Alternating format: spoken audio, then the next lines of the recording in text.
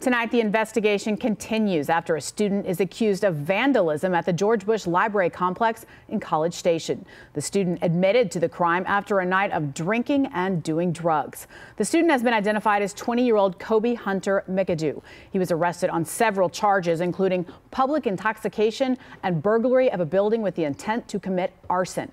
Police found him early Saturday morning covered in blood, and they say very intoxicated. They say he set a car on fire in the parking lot, broke into another vehicle, and then tried to set a fire inside the Annenberg Presidential Conference Center. And that's right next door to the Bush Library and Museum. But they still don't know why he targeted the area.